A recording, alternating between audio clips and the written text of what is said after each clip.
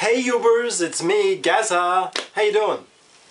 Well, what have I been doing today? Well, I went and picked up my artwork from the exhibition that I was in. It finished on Sunday, so I went and picked it up.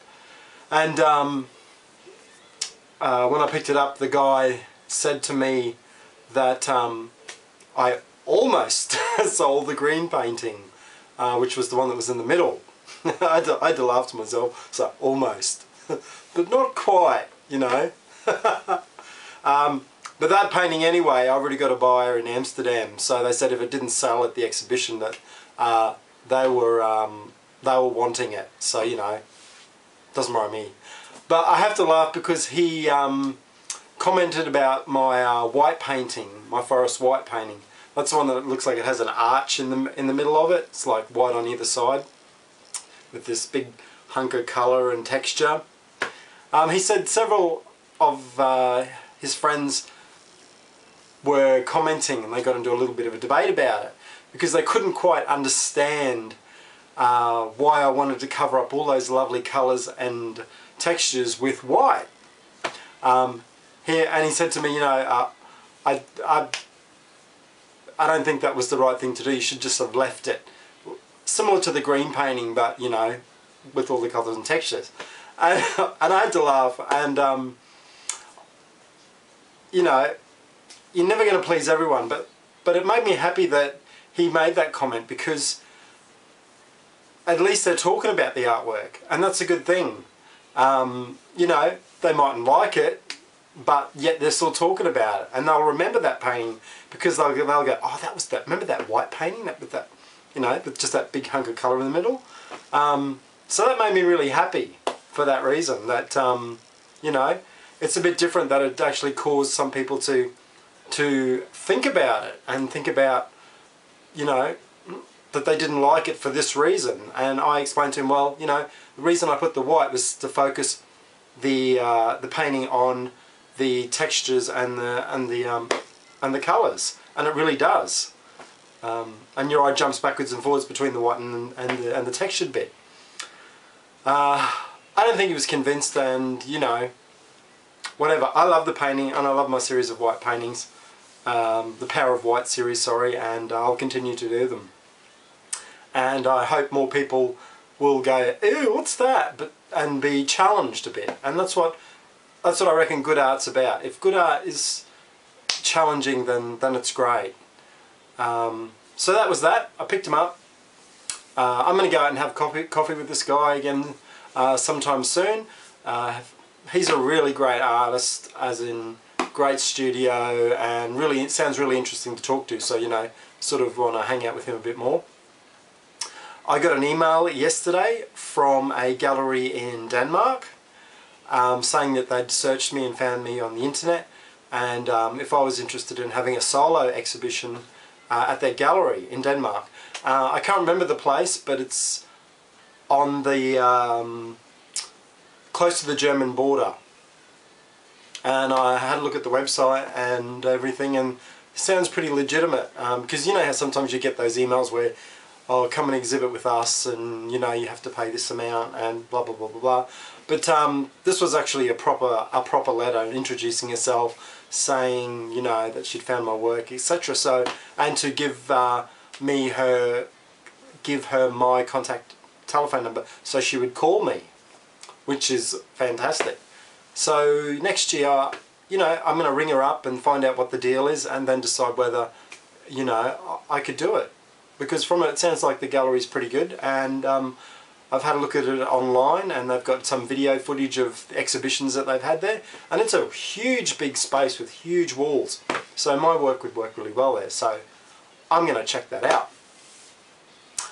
Have you seen that film Paranormal Activity? We watched it the other night, and I would give it probably a 6 out of 10 on the scale of the reef scale.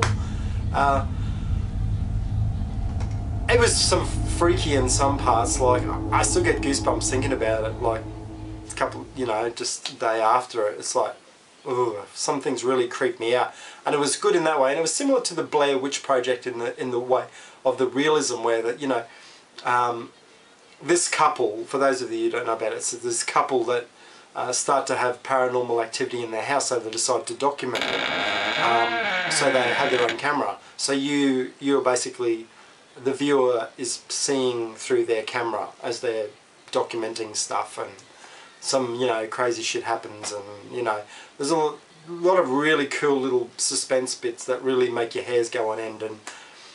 But I got really, sometimes I just want to scream, because they always portray the woman character as though so submissive to the male, because, you know, she wanted to go and get help from, well, first they rang for someone to come in and see if they had a ghost or something, and he came in and he said, no, it's not a ghost, it's actually a demon.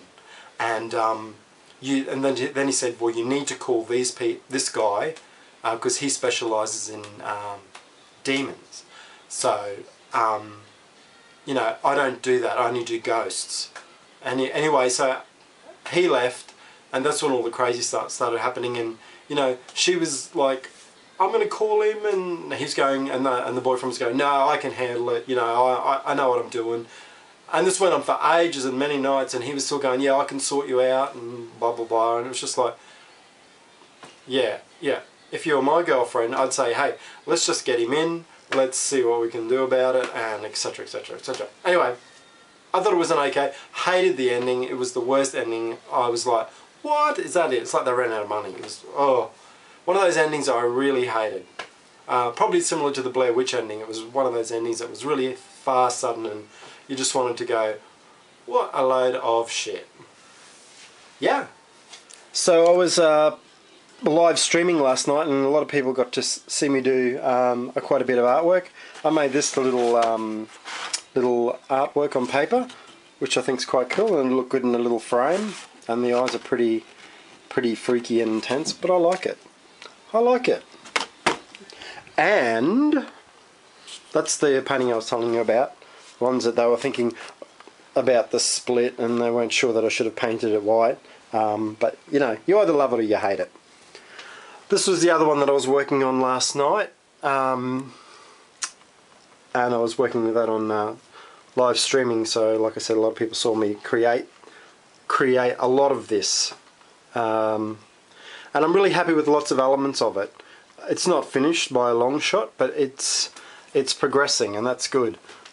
Loving the eyes at the moment, and the rose stencils, and the rhinoceros, and this is, I like that as well. But I'm going to start coming and paint in some more details and start, you know, fine-tuning it. I'm not too happy about that, but I'm going to fix that with quite an easy solution, and you will see that. So that's about it, guys. Just wanted to update, have a bit of a chat, and yeah, hope you're all well. Let me know if you've seen that film and tell me what you think, or if you've seen another film which you can recommend that you think is fantastic. Alright, later.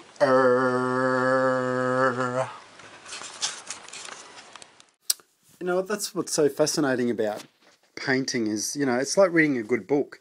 You really don't know what's going to happen until till the end. And, you know, does it have a good ending or does it have a crap ending? You just don't know. And I think that's what's so exciting about being an artist and being a painter. And I mean, you get little pleasures along the way on the journey as you're creating the artwork. But really, you don't know. You don't know how it's going to end. For me, I think one of the biggest secrets of painting and creating is the idea that you shouldn't give too much away. You want to be able to have the painting keep people amused and have their brain entertained on some level.